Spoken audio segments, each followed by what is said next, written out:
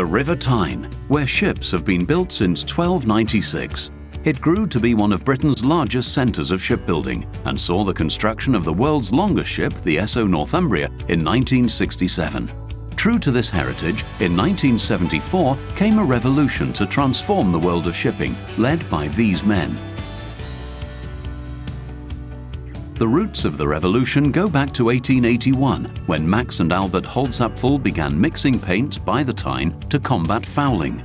On their success was built the business that has continued to pioneer fouling control ever since: International Paint.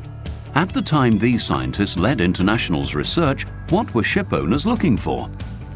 Way back in the early 60s, the fouling problem on ships was animal dominated. During the next 10 years, as ships became bigger and bigger and the stationary periods in port became shorter and shorter, the fouling problem changed from one that was animal dominated to one that was algal dominated. And that was the problem that we started to look at. Which led International on to the invention of SPC. But how did they discover that the polishing effect was beneficial? When it came to visiting test patches, I noticed that places where there were hollows in the hull and the paint was thick, there were still residues of paint left. I came back to the lab all pale and shaking and said, "They've done it." Somebody was still trying to stop it eroding. And I said, no, it's not erosion, it's polishing.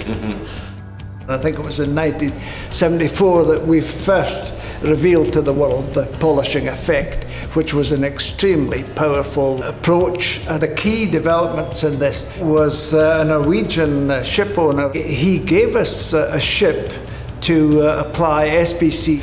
The results were phenomenal. The ships were entirely clean. The performance of that ship had actually improved with time out of dock. Pending legislation on the use of tributyl tin, TBT, in anti-fouling paints and International's continuous development led to the introduction of TBT-free self-polishing copolymer, SPC, in the form of Intersmooth SPC copper acrylate technology. Then came Interswift, incorporating a blend of SPC and controlled depletion polymer technology, CDP. So what was the benefit of Interswift? The big benefit was cost reduction. Almost SPC performance, but at a much more acceptable level for them. They almost got the best of both worlds. But there was a big step up in cost and performance going to the new tin-free SPCs, like our Intersmooth 460 and 360 systems at the time. And complementing the biocidal anti-fouling range is Interspeed CDP, providing an economical choice in fouling control. Then came Intersleek, the first biocide-free foul release system designed to improve the environmental profile and fuel efficiency of the global fleet. In the late 90s, the first thing we looked at was obviously this new technology with regard to its sustainability, as the non-biocidal systems. These systems don't rely on the release of a biocide into the environment. What they rely on is the action of water across the surface to remove fouling organisms under the shear of the vessels. These systems are naturally very smooth, so ship owners found that they provided very good performance in terms of fuel savings. In terms of copper acrylate technology, but elsewhere as well, we developed or gained a high solid silyle patent in 2006.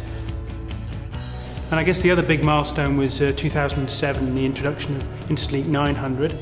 And shortly after that, we introduced our class-leading Intersmooth 7465 high solids copper acrylate products, which led really to probably the highest solids, highest volume solids, lowest VOC, true SPC on the market. Now, the fouling control family of products has a complementary range of technologies: foul release and anti-fouling. With the launch of silyle acrylate coatings extending the high-performance anti-fouling range, International became the only coatings manufacturer to offer the choice of both copper acrylate and silyle acrylate products.